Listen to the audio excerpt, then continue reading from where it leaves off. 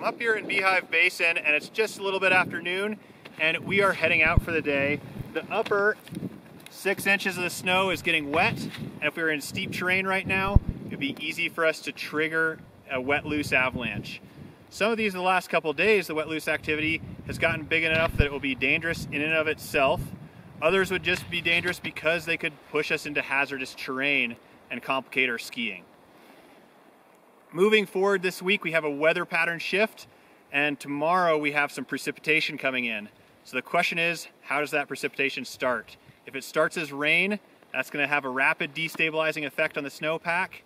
As it turns to snow, hopefully starts as snow, what we'll want to do is check the interface and see how that new snow is bonding to the crust. So dig down to the crust and perform a quick ECT before getting into any avalanche terrain.